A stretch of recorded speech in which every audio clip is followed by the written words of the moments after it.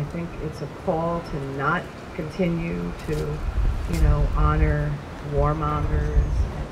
It's a time to teach history correctly. It's an opportunity to teach history correctly. So I think it's a moment. I think it's an important moment. I think we need to look at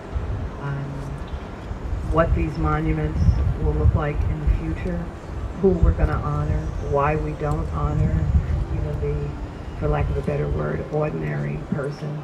Maybe we need to democratize how we think of public art, and democratization means asking everyone. That doesn't mean everyone has to participate, but it means giving everyone the opportunity.